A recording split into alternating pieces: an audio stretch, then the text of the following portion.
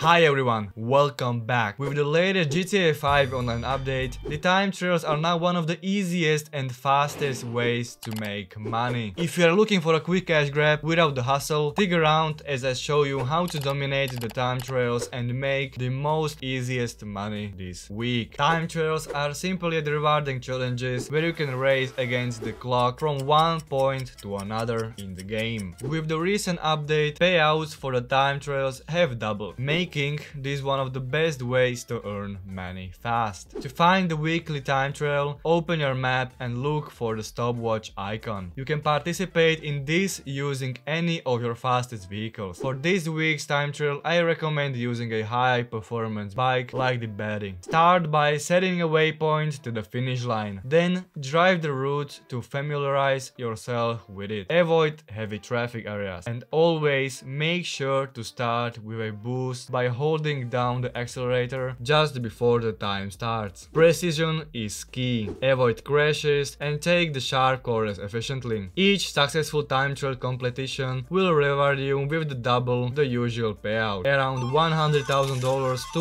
$200,000 for just couple of minutes of work. You can only complete each time trial once per week for the reward, so make sure to hit it every week for easy cash. And that's how you can easily earn big money with time trials in GTA 5 Online right now. If this guide helped you out, make sure to smash that like button and subscribe button for more GTA 5 Online tips and tricks. Good luck with your time trial and I will see you in the next video.